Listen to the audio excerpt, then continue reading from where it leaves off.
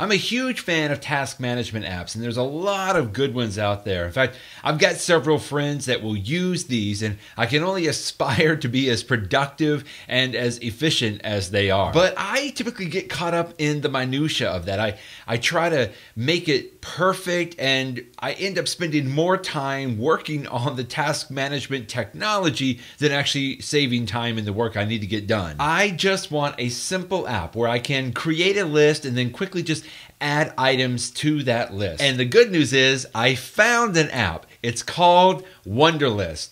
Actually, it was developed out of Germany, so I like to say Wunderlist. But alas, I am not the only one that liked Wunderlist. In fact, a few years ago, Microsoft acquired Wunderlist in 2015. Now, since then, the app has hit a couple of snags along the way, but Microsoft actually took the best features and components of Wunderlist and they created a new app called Microsoft To Do. And I am thrilled to report that Microsoft To Do fills that to-do gap for me. Microsoft To Do is a simple, easy-peasy app that just lets me create lists and then add tasks or to-do items to that list.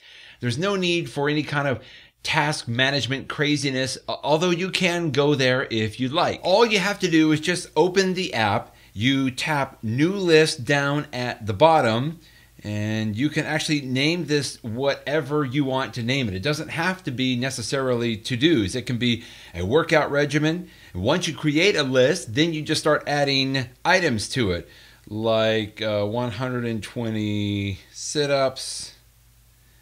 You get the idea. And what's great about this is that once you create it on one device, it syncs to all your other computers and devices. Windows, Mac, iPhone, iPad, Android device. So you can get access to the To-Do app from wherever you are. But here is the absolute best part of Microsoft To Do. It is the pling. When you go into a list and you are finished with a task, you simply just tap it complete and you get the pling. That is the pling of accomplishment. That is the pling of doing something good, of getting something done. That is the pling of feel-good productivity dopamine. And if that isn't enough, the app is completely free. Now, you do need a free Microsoft account to actually use it. This is the same account you might already use on your Xbox or for Skype.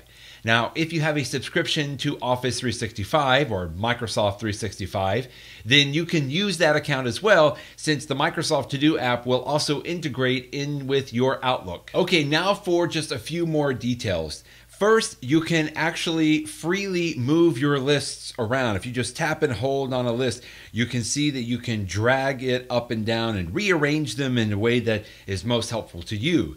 You can also group your list together. You can click the little sign down here at the bottom to create a new group, or even easier, you just take one of your lists, drag it on top of another one, and when you drop it on top of it, you can see it creates an automatic group there for you. And how cute is this? You can actually go in, and if you want your list to have a little bit more character, you can go in and put a little emoji at the beginning of the list. And now when you jump out of that, you can see that it actually puts that little icon in front of the list there. In each task, you can add steps, or what I kind of think of as subtasks.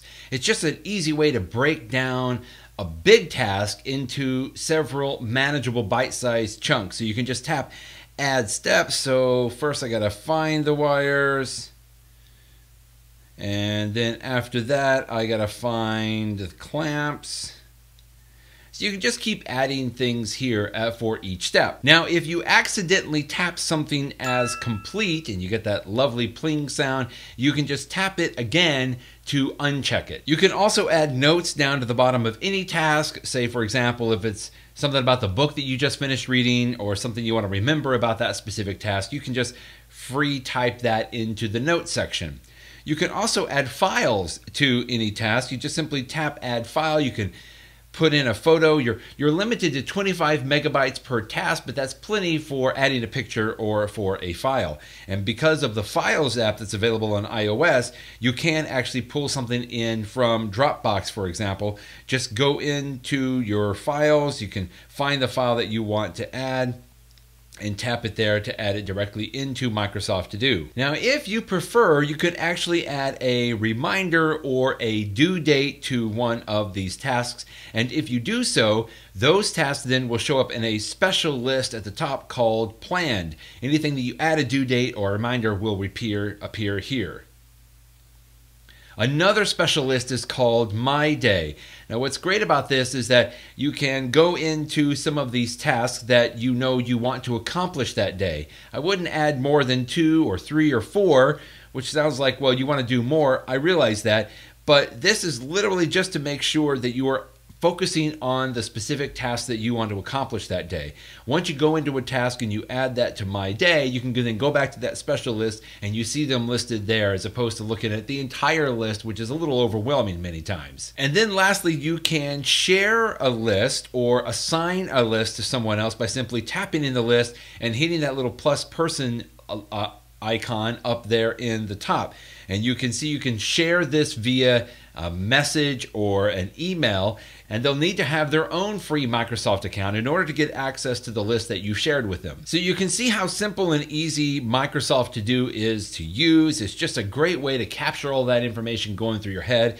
Now, you can get a little more complicated if you'd like. In fact, I've worked with a lawyer before that uses Microsoft To Do as a way just to keep themselves reminded about a court date coming up or having a call with a client. Before you go, I've got a couple of quick tips for you. You can easily search for words or phrases throughout Microsoft To Do, but here's a sort of hidden tip to actually apply tags to tasks by simply using the hashtag. You just simply put a hashtag before a word and it immediately turns it into a tappable tag. So if I go in and tap on the hashtag measure, you can see that it immediately pulls up all of the tasks that contain that hashtag, regardless of what list that it's in. If you like Microsoft To Do, you can use it as your default reminders app instead of the Apple Reminders app, so that everything is in one place. First, go to Settings and make sure your Microsoft account associated with To Do is added there, and then make sure that Reminders is toggled on for that account. Then go into Settings and Reminders and tap the default list